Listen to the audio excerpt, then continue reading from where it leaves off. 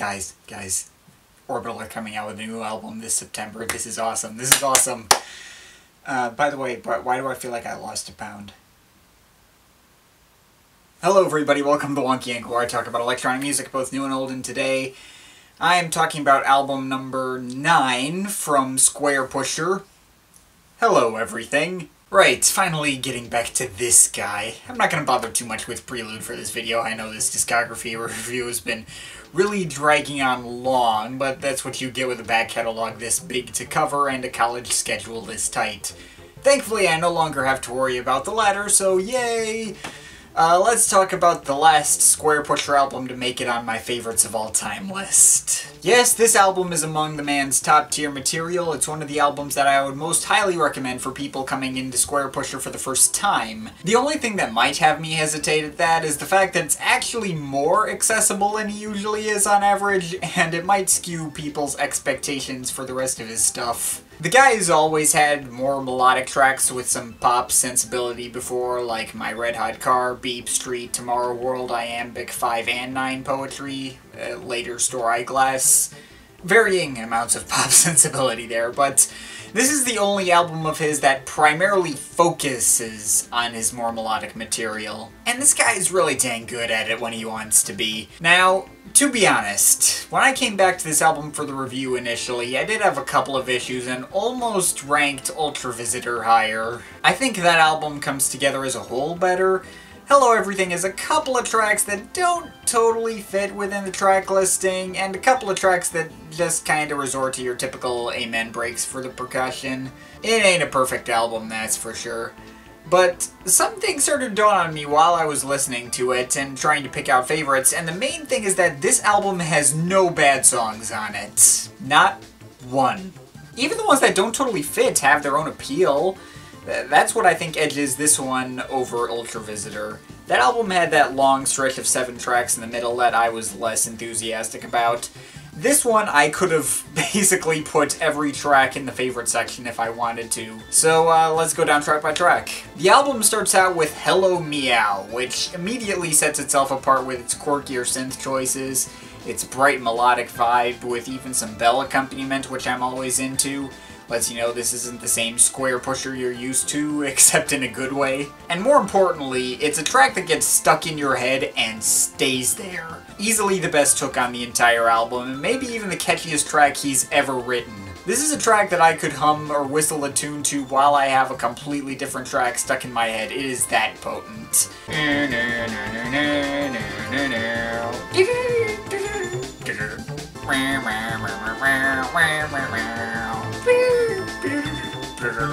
Yeah, basically only My Red Hot Car rivals this one in pure catchiness. Well, anyway, we move on to Theme from Sprite, which some people have said, oh, that's named after the soft drinks, it sounds like a commercial jingle, but I wouldn't really agree.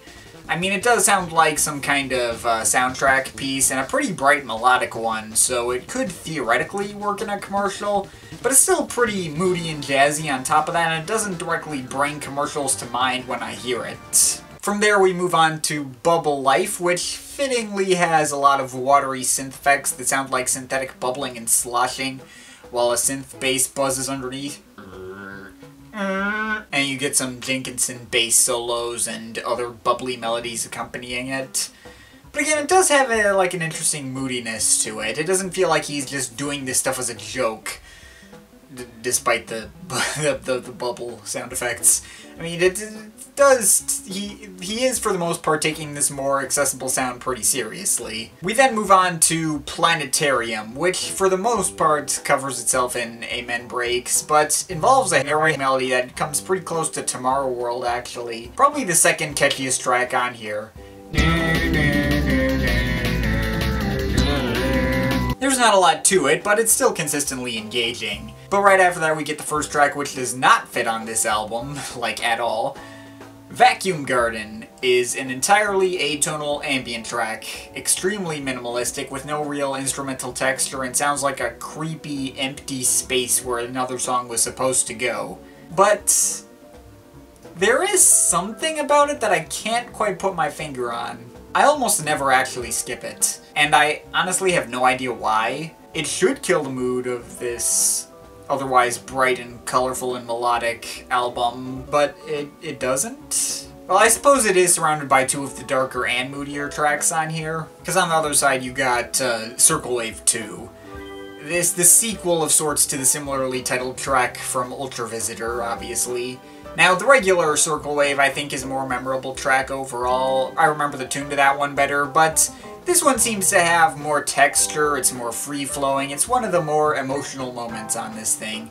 All its freeform acoustic textures work quite well on their own merit. And then Kronecker King is kind of an interlude that sounds like it was the beginning of a demo for this album. Same melodic vibe at all, but after 48 seconds, it just kind of glitches out and dies. I mean, again, it's pleasant, I don't skip it, but it doesn't really add to the album in any way. But then we got a series of 3 similar sounding tracks, which all have a very similar vibe and almost run together. Rotate Electrolyte takes a while to get going after a while of drum machine solos and amen breaks. It does bring in this pretty haunting melody that continually caught my ear. Takes the track into a particularly dreamy state. And that dreamy state is continued by the next track, Welcome to Europe, which kind of brings in that quirkier synth texture that played the main melody from Hello Meow, yet that dramatic vibe is kept intact. Some synth pads reminding me of Tundra, in fact. And then Plotinus is kind of the tetrasync of this album. Mainly in that it's a track that sticks out to me that not many people talk about. I mean, it's one of the least catchy on here, but it's easily the most complex and interesting track on here as well. Starting out with some acoustic bass playing and then eventually slipping into the bright and melodic vibe of the rest of the album. And it seems to have everything from noisy, acid-esque breakdowns to spooky melodic sections, to including more of Jenkinson's acoustic accompaniment.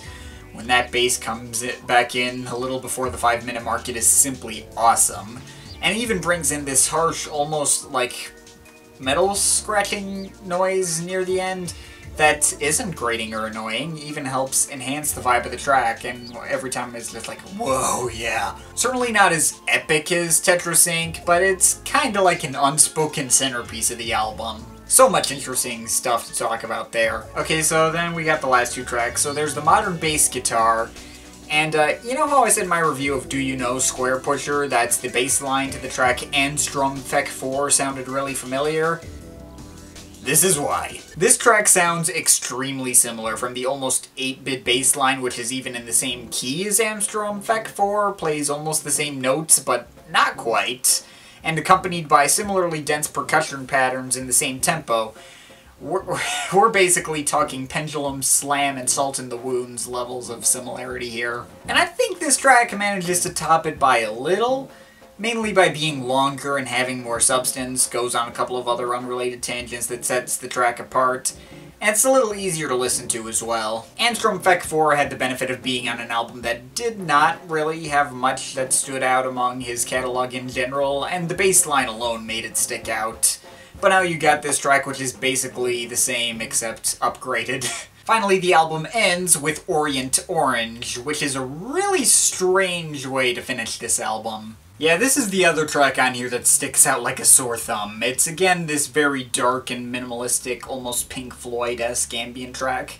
Much like Mutilation Colony from Do You Know Squarepusher. Obviously there's more texture here than in Vacuum Garden. There's extremely slow and freeform drumming and atonal whistling sounds in the background. And there's even some spooky chord progressions coming in parts. The atmosphere is honestly excellently done. Now, I wouldn't say this is the upgraded version of Mutilation Colony, though. That track felt like it had more going on and progressed more. But this is quite the harrowing and effective closer, even if it does not particularly match the tone of the rest of the album. Now, before I talk about Hello Everything overall, I gotta discuss the bonus tracks. Yes, this album also has Japanese exclusive bonus tracks as well, just like Feed Me Weird Things.